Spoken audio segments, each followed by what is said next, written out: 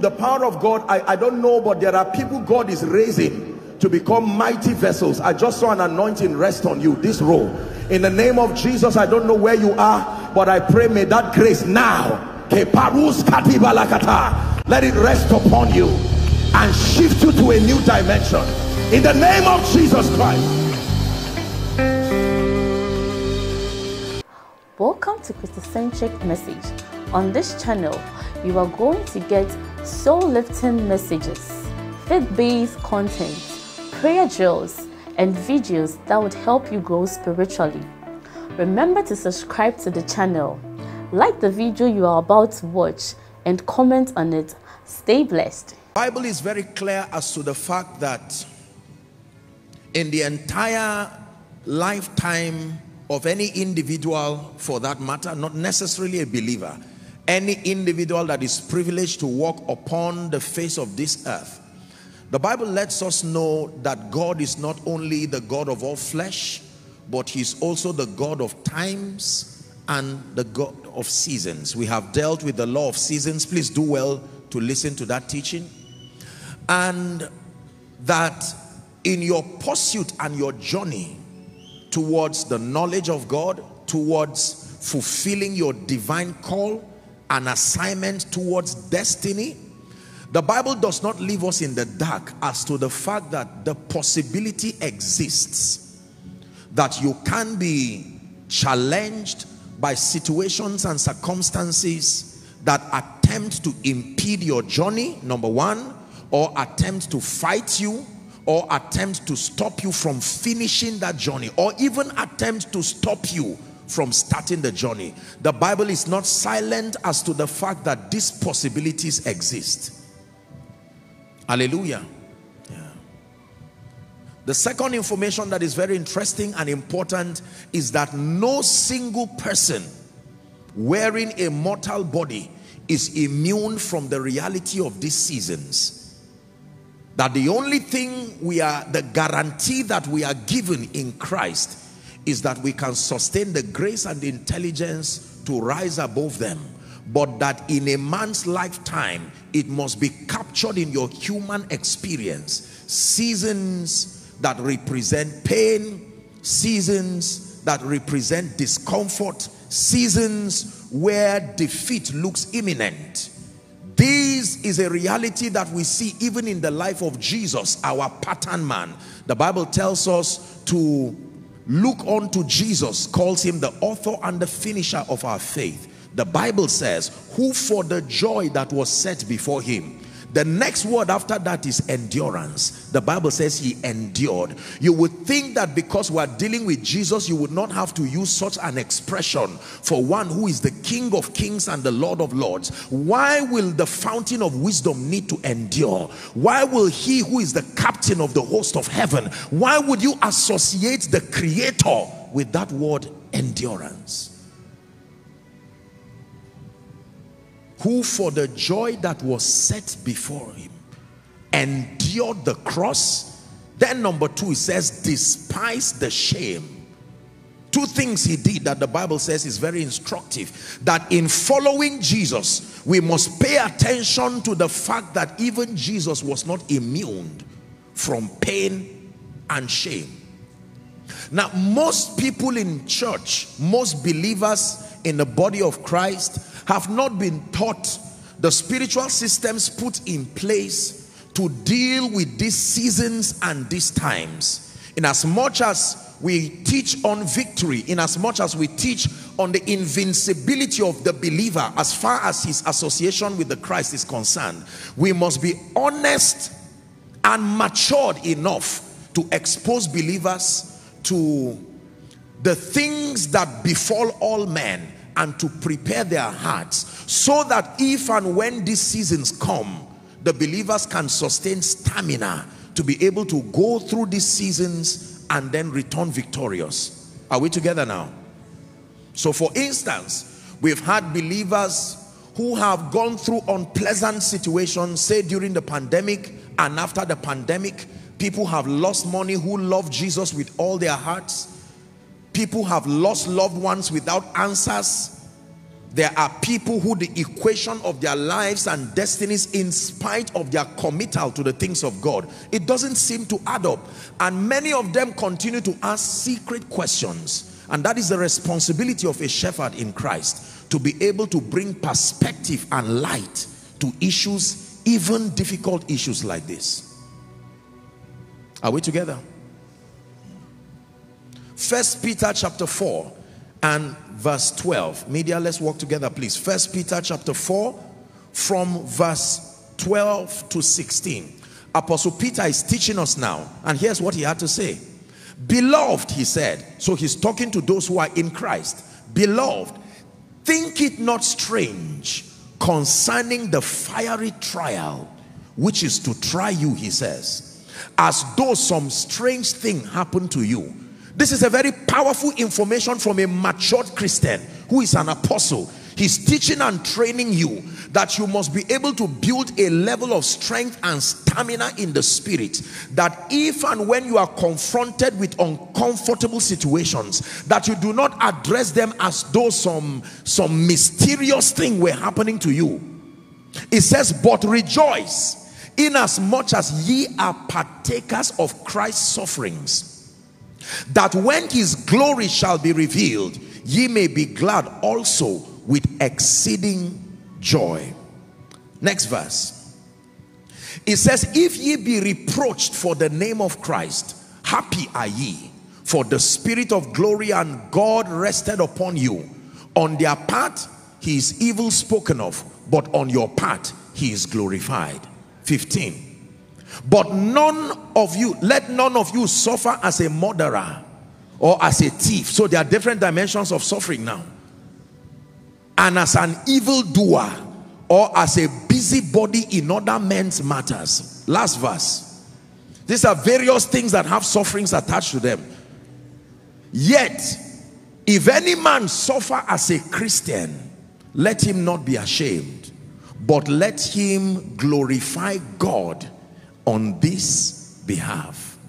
Scripture number 2, Psalm 61 from verse 1 to 3. This is the cry of one who has been put down in life. This is a distress cry coming from a sincere heart unto God. Hear my cry, O God, it says. Attend unto my prayer. Verse 2. From the end of the earth will I cry unto you. In other words, no matter where you are, oh God, hear me. When my heart is overwhelmed, it says, lead me to the rock that is higher than I. For thou hast been a shelter for me and a strong tower from the enemy. So the Bible lets us know that it is possible, listen carefully, it is possible for a believer to go through a season in his life, in the life of a ministry, in the life of an organization, in the life of a family, in the life of a nation, and in the life of a continent, where it seems as though the word of God is not producing the kind of result that you believe for it to produce. In fact, the Bible says in Proverbs 24 and verse 10, Proverbs chapter 24 and verse 10, it says, if thou faint in the day of adversity, everyone say the day of adversity. December 25th in Nigeria and across the body of Christ is generally, it's been a day that has been earmarked to celebrate Christmas. Is that true? Wherever you are across the world, once it's December 25th, usually people celebrate Christmas. There are days earmarked to celebrate Easter. Other religions like our Islamic brothers have days where they can select to celebrate different, activities. Other religions have days. Now, the Bible is telling you that is not the only day you should pay attention to. That there is another day, please give it to us, called the day of adversity. Not the hour of adversity. not the minute of adversity. Day there does not just mean 24 hours, it means season. There is a season of adversity, and he's giving you an information upfront that if you faint in the day of adversity, it is because your strength is small. It is not because the adversity naturally should sustain the power to overwhelm you, but you did not build strength for that day. Are we still together?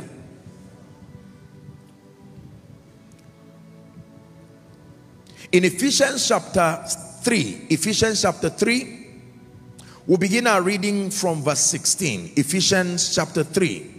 Apostle Paul is mentoring the church in Ephesus, and he began to pray for them that they be strengthened with might by his spirit in the inner man. Everybody say strengthened with might in the inner man. That Christ may dwell in your hearts by faith, that ye being rooted and grounded in love, may be able to comprehend with all the saints what is the breadth, the length, the depth, the height, and to know the love of Christ which surpasseth knowledge, that ye might be filled with all the fullness of God. Next verse. It says, now unto him who is able to do exceeding abundantly above all that we ask or think, but all that is according to the power that works in us. Not just according to his power, according to the capacity that works in us. Last verse says, unto him be glory in the church by Christ Jesus throughout all ages. So the Bible encourages us to be strengthened with might in the inner man.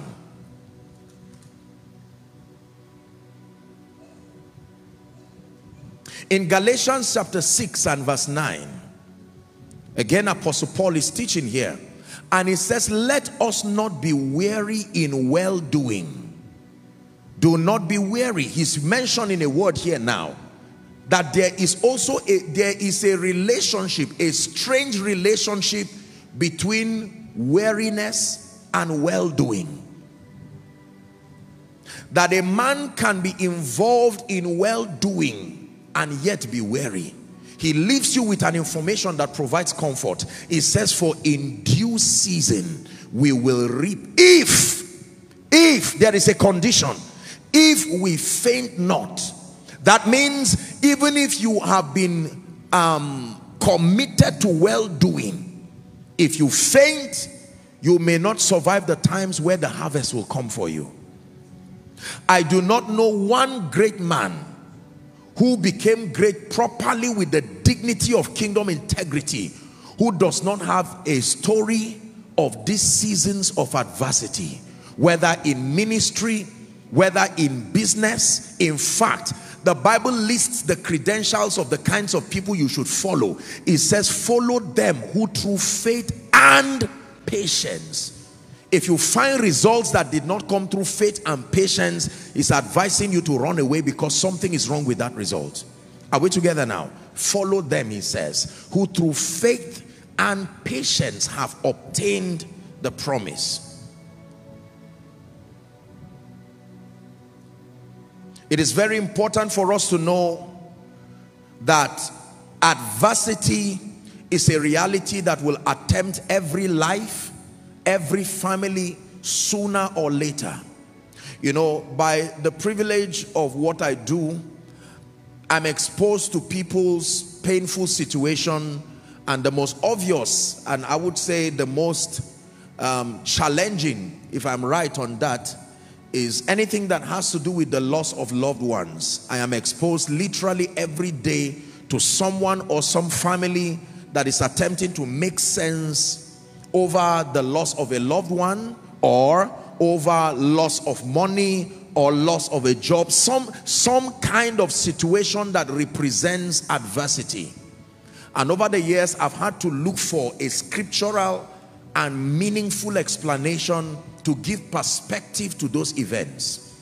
Because I wish I can tell you you have all the answers at those times, but there are times you will be challenged with things that you will exhaust your intelligence from border to border and not find any answer that makes sense to such a situation. Now, there are people who fail and go through things in life because of obvious disobedience to kingdom principles as far as victory is concerned.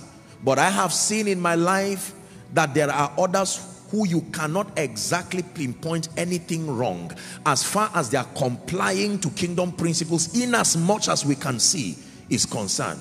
And yet I have seen great people who love Jesus Christ pass on to glory, painfully so. I have seen people who love Jesus with all their hearts go through tragedies. I have seen families who love Jesus with all their hearts. I've seen patients sick who love Jesus with all their hearts, and they died quoting scripture. They died saying, by his stripes I am healed. I've seen people who continue to declare that my tomorrow is great, and they went they went to their place of work and returned back with a sack letter.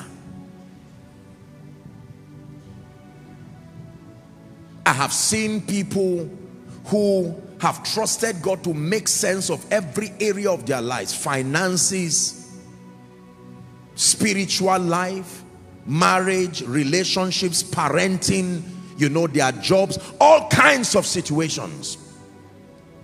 The Bible says, listen very carefully, according to Psalm 27 verse 13 and 14, all men without exemption go through these seasons of weariness, of adversity, of frustration, hardships, challenges, mishap, and so on and so forth. Here's what it says. Psalm 27, 13 and 14. I had fainted unless I had believed to see the goodness of the Lord in the land of the living. Verse 14. It says, wait on the Lord, be of good courage, and he shall strengthen thy heart. Wait, I say, on the Lord. Scripture number 2 is a popular one, Isaiah chapter 40 verse 29 and 30. If you do not know this scripture, it's a sign that there is a measure of laziness in your spiritual life, because usually if you are one who is committed to prayer and fasting, no matter how weak, you should have come across this scripture. It's a classic as far as the ministry of prayer and fasting is concerned.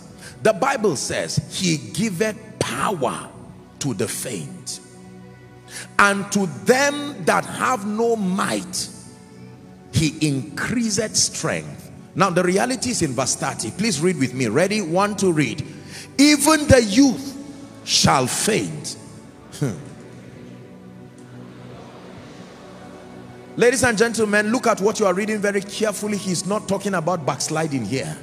This has nothing to do with backsliding. This is the reality that befall men by reason of wearing a mortal body. That there is the emotional wear and tear that can befall men.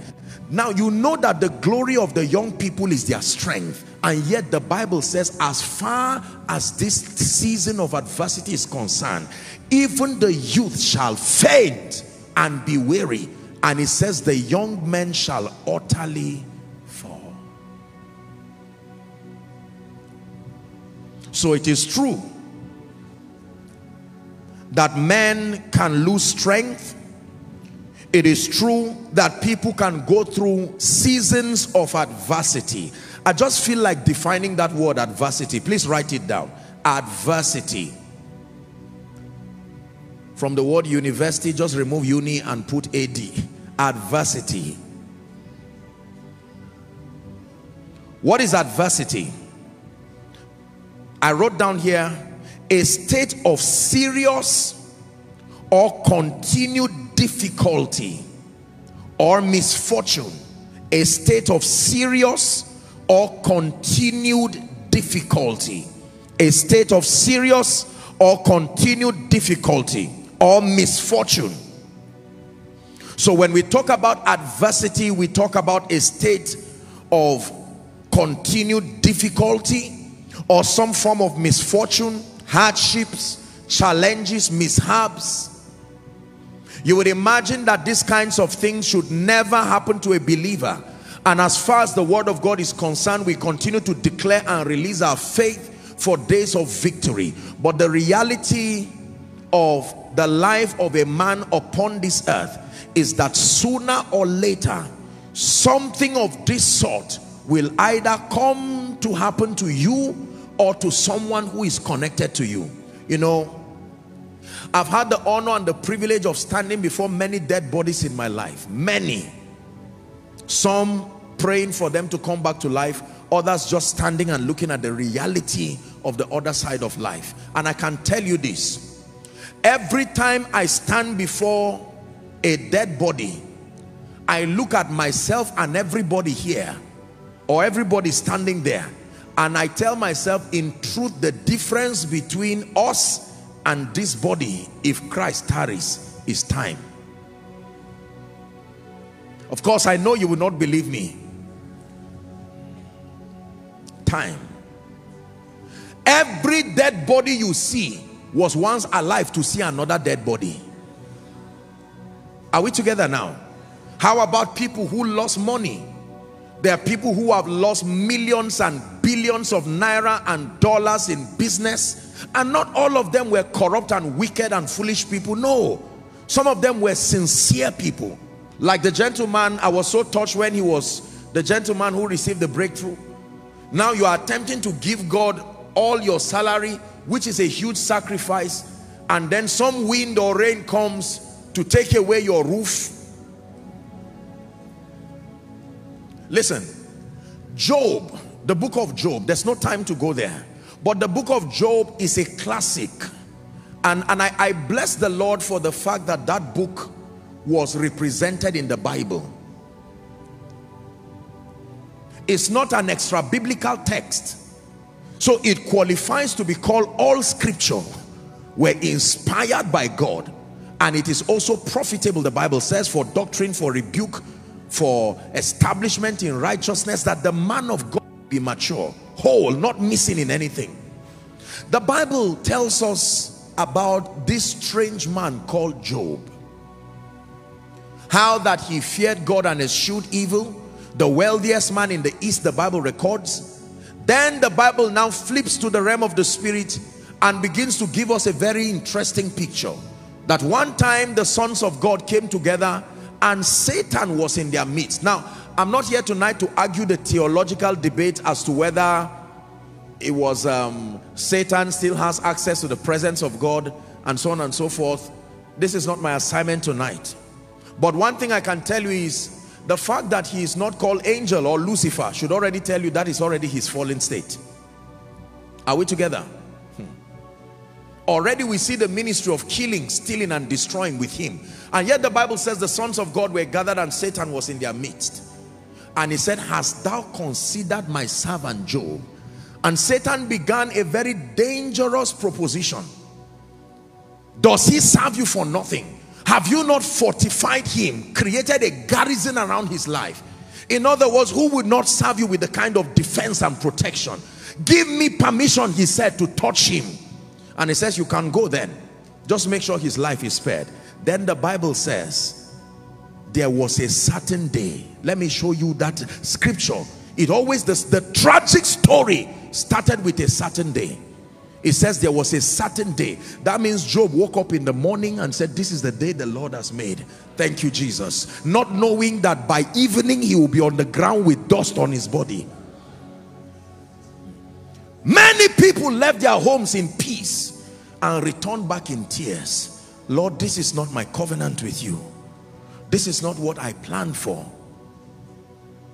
And the Bible tells us that this man called Job, back to back. Now, I don't want to scare you. I wish you had the courage to allow me read Job chapter 1 and see the back-to-back testimonies that this man, his children were blessing the Lord, something happened, and for all of the tragedies there was one person left to come back and give him the story. Sir, just to tell you your cattle, everything is dead. Sir, to tell you your sons and your daughters. There is no man I know, no man I know who may have gone through the kind of situation Job went through within that time range. Everything happened within a day. The Bible says Job sat on the ground and removed his clothes. And Job did not count God unfaithful. He did not even, the Bible says that he fell down on the ground. And do you know what Job did? He worshipped.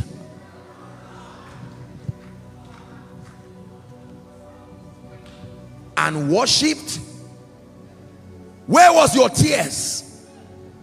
And worshipped, knowing that all my children dead, my business dead, everything dead. The Bible says Job arose, he rent his mantle, he shaved his hair, he fell down and worshipped.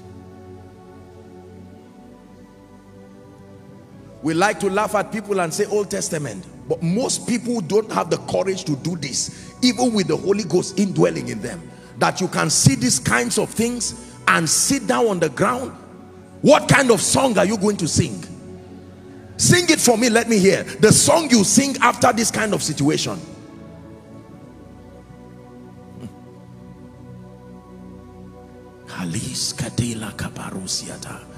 Many of us, you misplaced 10,000. Is there? It's just that you can't find it. You are angry. You've insulted God. You know the money is there. It's not like they stole it. It's just that you can't figure out where you kept it. And the anger, even in church, you can't raise a song. And here is a man who has lost everything. And the Bible says he bowed down and worshipped. And worshipped. Can I tell you this? Every man under the sound of my voice will sooner or later be confronted with seasons and situations that will test your conviction and test everything you know and believe about God. I wish I can tell you it will never happen, but I'll be lying to you. Provided you are alive, one day there is a day of adversity. I was preaching somewhere and I gave a reference about Jesus going to the other side.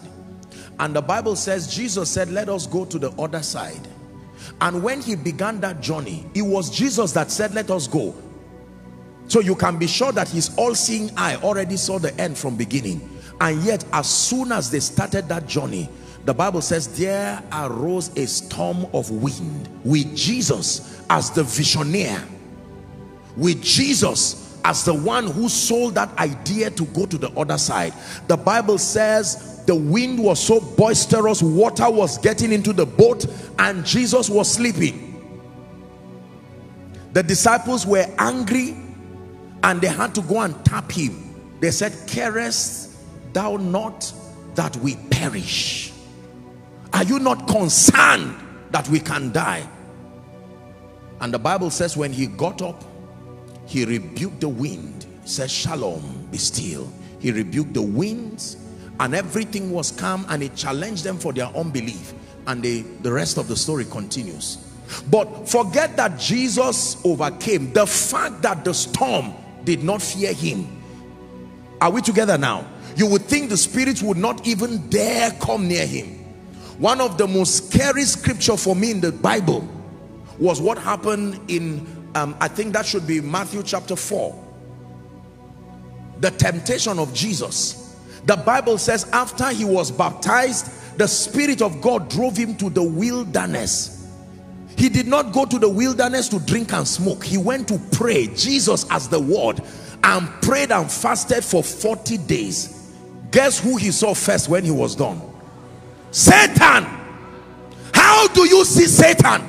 As the first person to welcome you after praying and fasting for 40 days. You would think the prayer would drive him, but the prayer was bringing him. The tempter The Bible will usually tell you what capacity Satan is coming as, whether as a deceiver, as what. Now in this capacity, he came as a tempter, and he looked at Jesus eyeball to eyeball. Do you look at Jesus and not shake and fall down after fasting and prayer with the power of the Holy Ghost, the word of God, anointed again? What should make someone powerful that was not in him? And yet Satan walked as if he was not seeing him. He said, Mr. Man, you are hungry. Admit it. You are anointed, but you are hungry. I know that you created the heavens and the earth, but you need food now.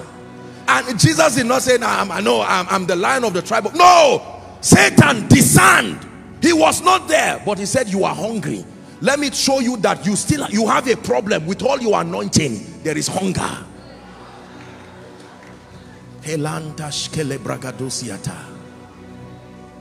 How do you bring such a demeaning statement to such El Shaddai, the man who created the heavens and the earth? And he says, turn this stone to bread. And Jesus said, no, my agenda is greater than my individual satisfaction. It is not about me.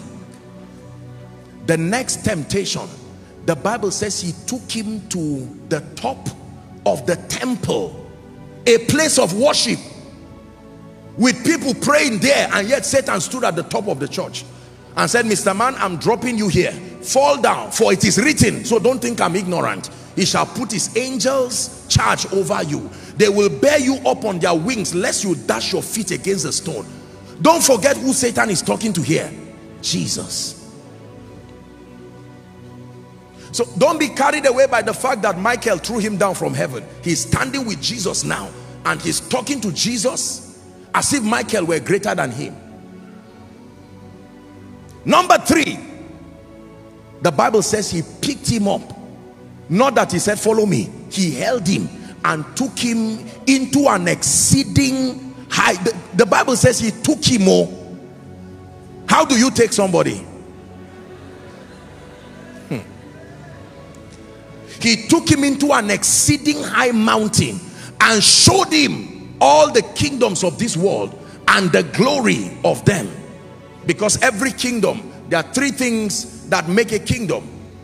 Every kingdom must have glory. It must have the power and authority that backs it, represented by the scepter. Are we together now? And it must have inhabitants there. And the Bible says he showed them the glory. And here's what he said, verse 9. Satan, now, you don't know how stubborn he is. All these things I will give you.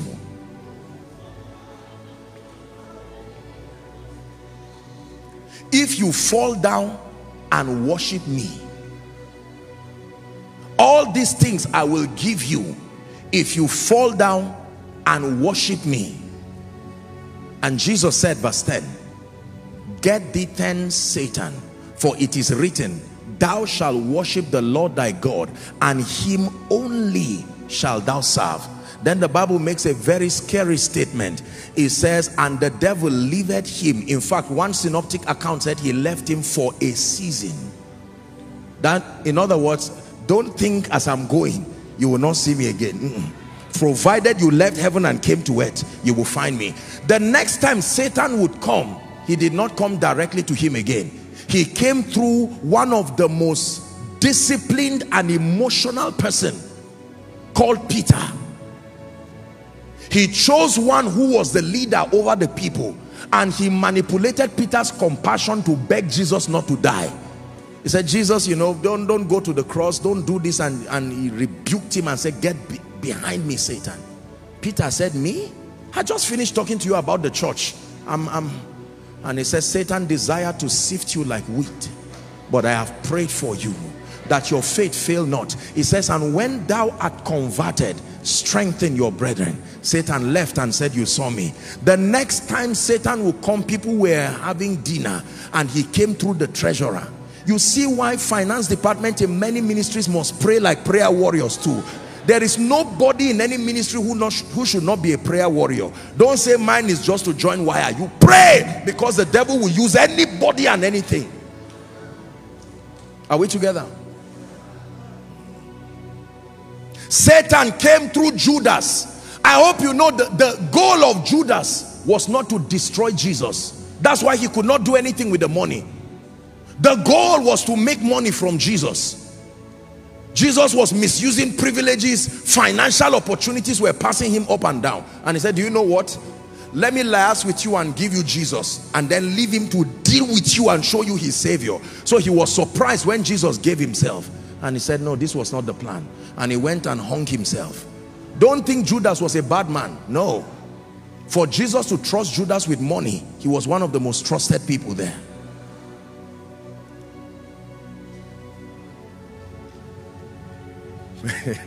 You know, I was laughing. Someone shared a very interesting story that kidnappers kidnapped someone's child and they demanded for 50 million, and the family called them and said all they have is 50,000. And the kidnappers insulted them and off the phone in anger and said if they don't bring up to 5 million, they will finish the people. And the man said, honestly, there's nothing they can do. They should just keep.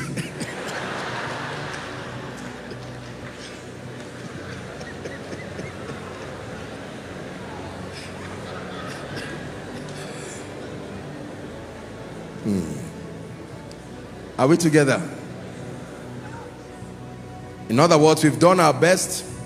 Whatever it is, at least we're sure he's born again. Let him. Amen. All men can be weary. People can go through challenges in their lives. And so it is not unusual, the Bible says. But let me tell you this.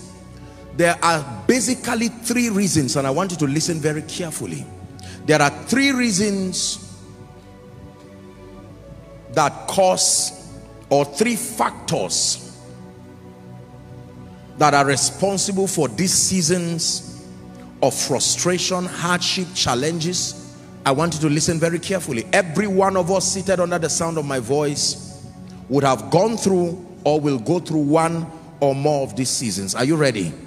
The first reason why people become weak, why people become fatigued spiritually and otherwise, why people become discouraged, the very first reason, listen carefully, is what I term the deference of hope, or hope deferred. Write it down, please.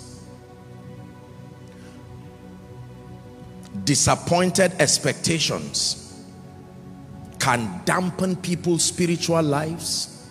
Disappointed expectations can dampen people's finances. You put your money in a business or an investment and it crashes and you're in trouble. You try to buy a land, eventually you find out there's a court case around that land and they tell you they will get back to you. Or you submit your CV and for a long time, 2-3 years, you know, sometimes I wonder when people share testimonies here and then they say, after I did this and that, or maybe when the word came, a job I applied for 3-4 years now called me. Can you imagine how long that? The issue is not the miracle. The issue is the endurance to have waited 3-4 years. Are we together? The deference of hope. The Bible says in Proverbs chapter 13 and verse 12. Write it down, please. Proverbs chapter 13 and verse 12. It says, hope deferred makes the heart sick. And when the desire cometh, the Bible says it is a tree of life. Please look at me.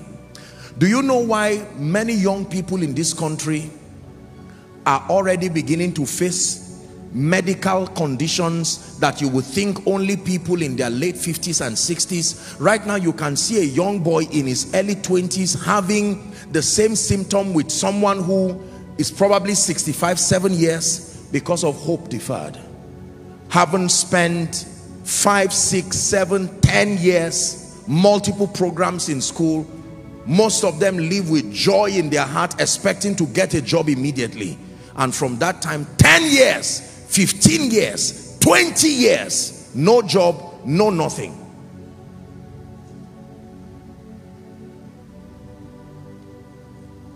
Financial issues, marital issues, fertility issues. I think one of the most depressing of all issues, in my opinion, as I have seen, is the issue of fruitfulness.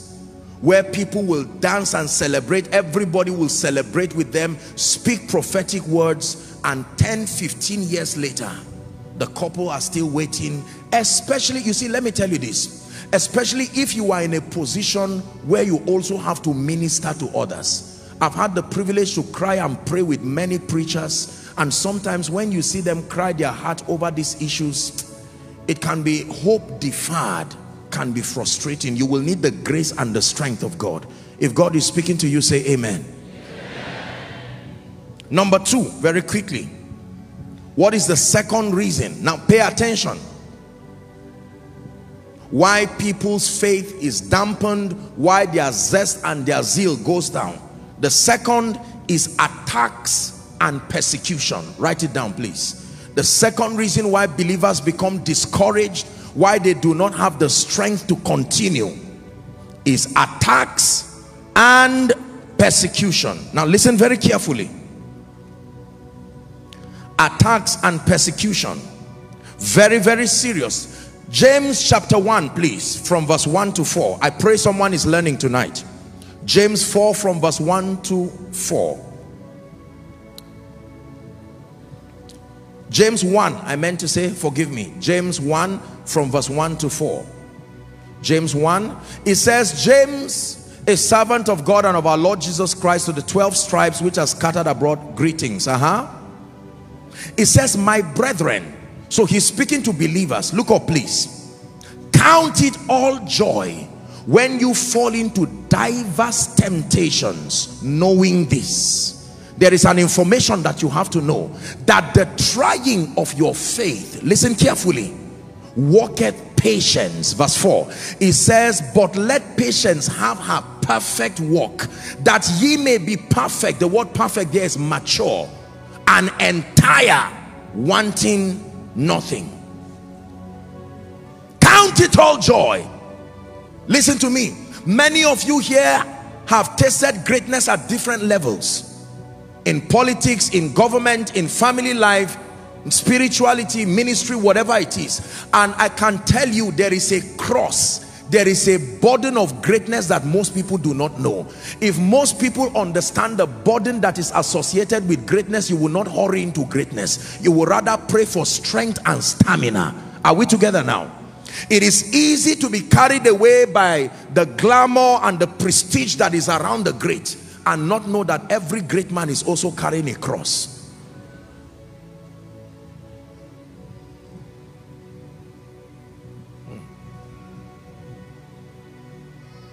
Ask those in business, ask those in politics. You know, many times we complain that politicians are corrupt people and all of that, but you imagine someone who gets a position and there are over 130 people connected, both extended and nuclear family, hoping to eat from that position. And everybody is calling and saying, my uncle, you are a wicked man, you are a devil, you can help me, what is this? And now this man has this to deal. The temptation to already go there and begin to touch resources is already there because of that reality. Let me tell you this, greatness needs a skill for you to remain there. In fact, the easiest part of the equation of greatness is becoming it. Remaining great is harder than becoming great.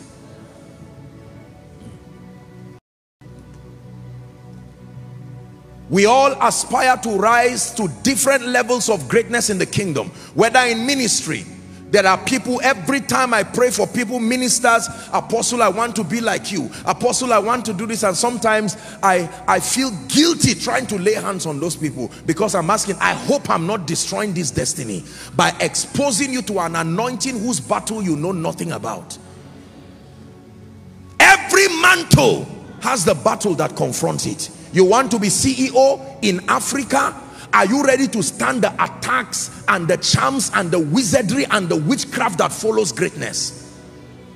I want to go into oil and gas. Congratulations. Are you ready for the biases that go through that sector? I want to be a politician. Do you know what it means to live every day with threats for the rest of your political career? Someone is eyeing you and vowing if you are alive by next week. And yet you have to smile through the storms. Can I tell you, the great deserve your applause. Most people have no idea that greatness is a burden. Many times when God does not bring it to a life of an individual, it is not him, it is not wickedness. It is his mercy looking at you and say, let me not wreck this fragile destiny that is not yet fortified with knowledge. And so he withholds certain things to let you grow. Hallelujah. I remember many years as a man of God, many years ago, I really had problems. I'm one person who doesn't like trouble at all. I want to make sure I call everybody, respond to everybody, do everything to everybody, and it was wearing me out. I didn't have time for myself. People would call me 12, 1 a.m.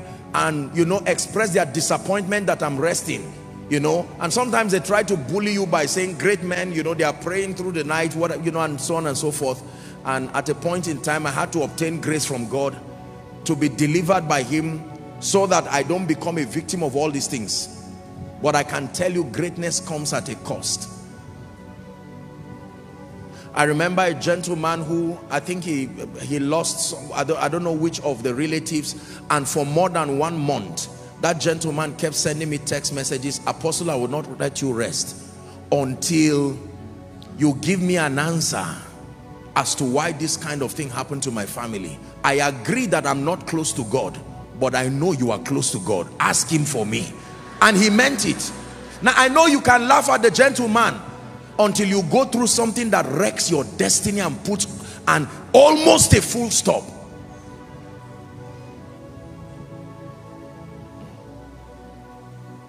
Attacks and persecution. For as long as you are not great, your watch is okay. For as long as you are not great, a man of God says nobody researches failure. People only research success. When you fail, nobody will go and check and say, I need to find out why you have failed. Except you succeed, then you find all kinds of things. The moment you succeed, something is wrong with your watch. It's supposed to be worn well. Something is wrong with your trouser. You didn't, hold it well. Everything is wrong with the great. It is the burden of greatness. Are you learning something? Very, very important. Attacks and persecution. Jesus himself said that in this life you will receive cars and houses and etc. with persecution. With persecution. I'm telling you this because you see, the truths that you are hearing from many of you will lift you above the current realms of success you are experiencing, and for many others will bring you into that realm. But as soon as you are done celebrating the glory and the grace of God in that realm, you must be taught the ethics of remaining. It's a very delicate realm. It's a realm that can wreck you emotionally. Have you not heard of great people who committed suicide? Why should a billionaire commit suicide with all the money there? Why should someone holding a great position? Remember when the people were arguing and were insulting Moses? Are you the only one God will speak to? We want to hear him too. Moses went to God and said, these people will weary me. And God said, all right, let me speak to them. Separate yourselves. Rule number 1. For what? That's the condition to hear him. After 3 days, they were angrily waiting at the mountain. And then he came in cloud and fire and thundered into their brains and their stubborn heads. As soon as that happened, do you know what they said? Listen. They said, God, don't ever talk to us again. From today, talk to Moses, we will believe him.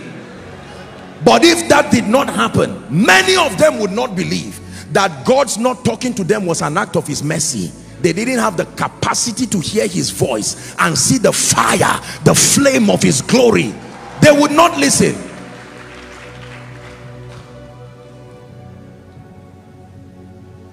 Attacks and persecution. Maybe it is already happening to some of us now in your place of work. Maybe it is about to happen to some of us right now. You had a vision of the next level. Congratulations. Next level will always come with challenges. The moment you are great, something is wrong with your children. The moment you are great, something is wrong with you. But thou, O Lord, are the shield for me, my glory, you lift my head. But thou, O Lord, art a shield for me, my glory, the lifter up of my head. So number one factor that is responsible for the weakness and the weariness of believers is the difference of hope, disappointed expectations. Number two, persecutions. Can I tell you, Jesus, who was the Son of the living God, for as long as he was a young boy, he could freely enter the temple and learn with the scribes and Pharisees. Nobody had a problem with him. But the day the Holy Ghost landed on his head and the voice said, "This is my beloved Son, hear ye him," he returned in the power of the Holy Spirit, and the Bible says his fame went abroad. There was a group of people who said, "Look, this young boy, there is something wrong with this gentleman. Something is wrong. The whole city is already beginning to hear your voice." And they started finding an occasion, and because Jesus was a man, they found it. They found an occasion. Remember when they were before Herod, all kinds of troubles. This guy said he would destroy the temple that took us decades and build it in 3 days. He was talking about the temple of his body. Nobody asked him, "What were you really talking about?" That was not their business. It was an occasion. One day someone will come and stand before your pharmacy and see it as big as this auditorium and say, "Investigate the life of these people. I know them.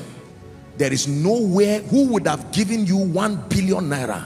You are a thief. I will not rest until we dig into this." Welcome to the world of men.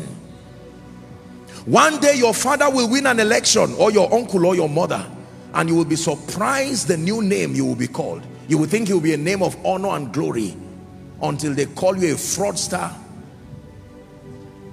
They catch you in KFC buying food of 5,000. They will insult your father for it. How you afforded 5,000?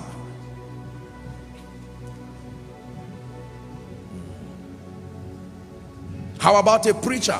For as long as you are small and not doing anything and not making any impact, that's all right. Nobody has that time. But may God begin to honor you and grant you grace. And then you see all kinds of things. How about business people? Someone calls you today, I'm in UK. Someone calls you tomorrow, you are in US. Must you say it? But that's where you are. Should you lie? Just say I'm not available. Why must you say I'm in US? Must you drum it that? You see? And from the sincerity of your heart, welcome to the world of men. You stand in the midst of people and you have your watch or your shirt that is, God is showing his faithfulness through. You are in trouble for that. Even if it's a burial, while you are standing there, you will think that people are just crying, only remembered for what we have done. People are watching you, and as soon as that burial is done, they will tear you the way you pieces, you know, protein meat in the kitchen. Do you have the stamina? Can I tell you this? Jesus got to a point where he was fed up with all the things they were doing. And when he knew that there was still more left, dear people, let me tell you this. If it is the glory of God you are going to carry in your life, you must sustain the strength. You will go through high waters. You will go through things that are not your business at all. Are we together now? Yeah. Someone called me one day and said, "I hear you know so politician." I said, "What does that mean? Doesn't he have brothers and sisters?" "Oh, and this and that and that." And I told him, I said, "I'm not a politician. I'm a man of God. I'm a friend to politicians. I love them. I don't run away from them. I believe I have a ministry to them. But if you are calling me to discuss matters of politics, please, short, I don't have that time." You see that now? Because any position God puts you in will come with his own troubles. You wait till God elevates you to a position somewhere, and someone will come to meet you and say, "Sorry, this man who is your friend, he's owing me 10 years money from business. Can you force him for me?" And you say, no, I'm not in that. And then you are in trouble. Persecution. and criticism. Whether you belong to Jesus or you belong to Satan, one thing that is common to them both is we don't let them rest. There is persecution at both ends. So whether you decide to serve Jesus or you decide to serve Satan, one thing you will not escape, if you are close enough to any of them, is persecution. We don't let demons rest. Every week you see what happens here, week in, week out. So the whole thing is in different dimensions. What have I done that people don't like me? You succeeded. What have I done? You are changing lives. What have I done? You are making a mark in destinies. It is not always what you are doing wrong. It may be what you are doing right. Number 3, very quickly. What is the third reason why people get discouraged and get weary even in the kingdom? The third reason is called sorrow. Many of you really do not know what sorrow is. Sorrow is an emotional state. Medical people will tell you that this thing we call sorrow is not just a sociological concept. It is deeply emotional and even a medical condition. The feeling of distress, the emotional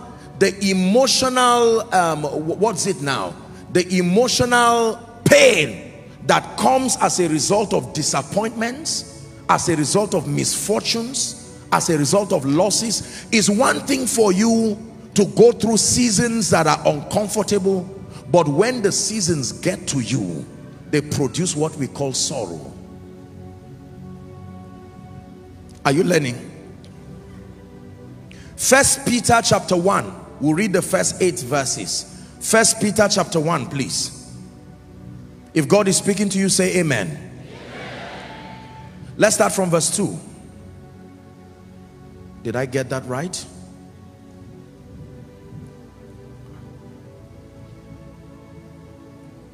No, 1 Peter chapter 4 from verse 12. 1 Peter chapter 4. Let's look at verse 12 to 16. Beloved, okay, I read it already. Think not strange concerning the fiery trial which is to try you, as though some strange thing happened to you. Next verse. But rejoice inasmuch as ye are partakers of Christ's suffering. Look up, please. Whose suffering is it called? That means when you go through, listen to me, when you go through uncomfortable seasons on account of your love and your determination to become all that God has destined you to be, the Bible says it is not your suffering. You are only partaking of Christ's sufferings. And the Bible says there is a relationship between sufferings and glory. It says the sufferings of Christ and the glory that shall be revealed, that ye may be glad also with exceeding joy. Next verse. It says, if ye be reproached for the name of Christ. The name of Christ does not mean when you are directly preaching the gospel, on account of your adherence to the principles of the kingdom, that you are now excelling, and then as a result there are all kinds of things happening to you. It says, happy are you, for the spirit of glory and of God rested upon you. It says, on their part he is evil spoken of, but on your part he is glorified. Very, very powerful scripture.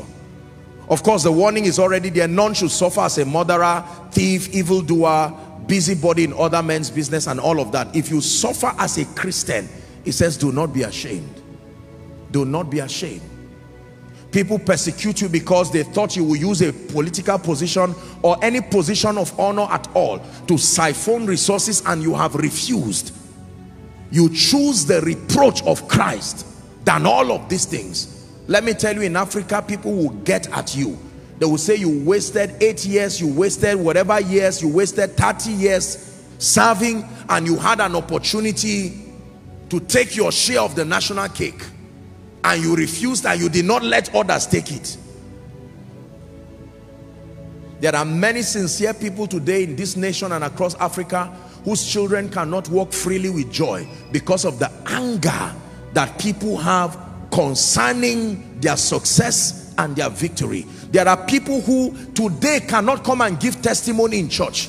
It's the reason why wealthy and blessed people hardly come to give testimony. At best, they may just tell the man of God and he prays for them, because they are afraid of their own lives. That every time people rise, we live in a context that makes people feel guilty for the word of God working for them.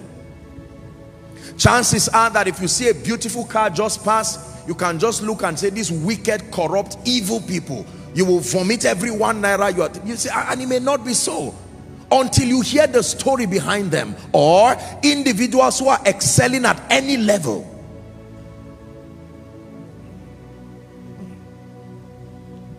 Sorrow.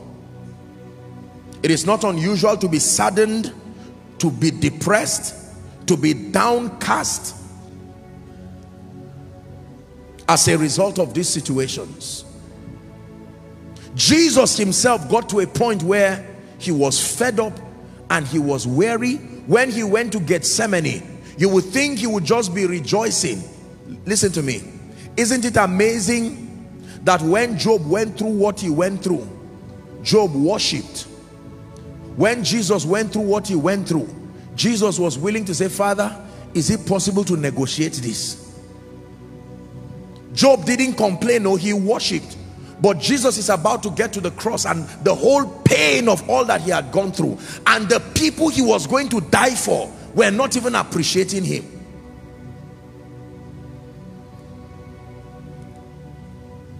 How many children today look at their parents and insult them and say, shame on you? Other people are taking their children around the world. We are here and you can only take us to this school. All you can do is pay our school fees. And it can be painful as a responsible father and mother. And you look and say, what kind of a child is this? You are not grateful that I can send you to school? Am I the one who gave birth to myself? They will respond to you.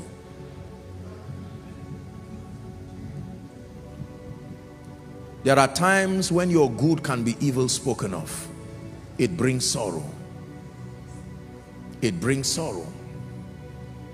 I know a man years ago who went to do an act of charity in a region somewhere, and when he went, at the end of it, they persecuted that man and insulted him and said, shame on him, that for his status, for him to go and give the mini gifts that he gave the people there, they said other ordinary people had done something better. It was just a contribution.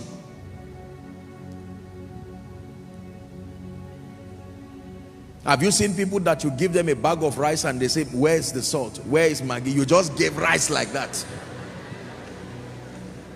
Listen, beloved people of God, I know we are laughing, but I want you to pay attention, because many of you right now, this is one of the things that closed the door to your heart of compassion. You were not like that. There are many loved ones who have been changed as a result of the evil-heartedness of people. There are people who have vowed today to never help anybody who is not their children in the nuclear family again, because they've invested in too many people who have brought them heart pain. Have you seen such kind of families? There are many people who took other children. All their children are well behaved, and all those they outsourced to help have caused trouble. They have slept in the station. They have gone through all kinds of trouble because of someone else's child. It can be very painful. The sorrow, the bleeding of the heart that comes on account of your greatness and on account of your intention to serve the purposes of Jesus. How about sincere people who have gone to pray with families and they just box them together as men of God and say, all these prophets moving from house to house looking for food to eat, whereas some of them were sincere people who were praying from the depth of their heart with families. There are some of us men of God, is almost like a cross, day and night.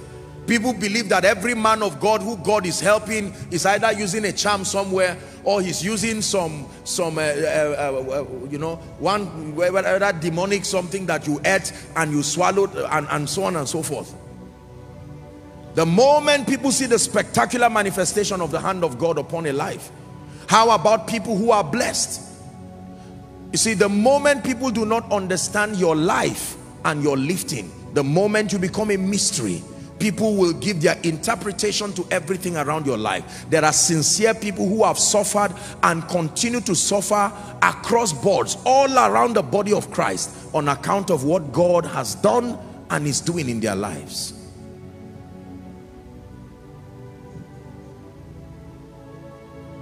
There are great people who have been faithful, who have served, who have done all kinds of things, and they have not received the rewards that befit their sacrifices. Whether in office, you hear someone who say, I have served for 30 years, I have served for 40 years, and some of them are retired in shame and pain and just left like that.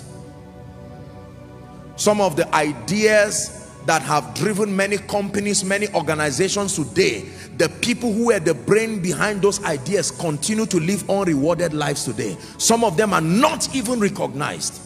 Whether as a nation, as corporations, people have brought all kinds of ideas and concepts that have produced victory, tremendous victory for organizations and all kinds of platforms. And yet those people remain rejected, dejected, and so on and so forth. I may be talking about you, I may be describing you, but can I tell you something? You must obtain grace through this teaching tonight to understand the spiritual dynamics of being and remaining an overcomer. Say, I am an overcomer.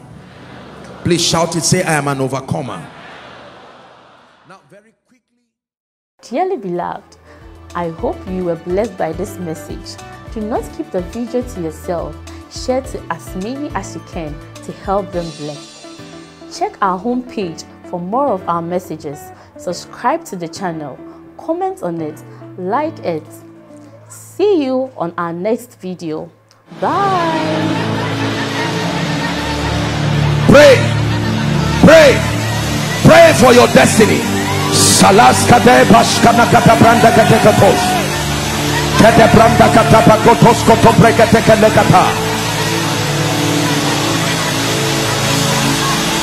The phase of development.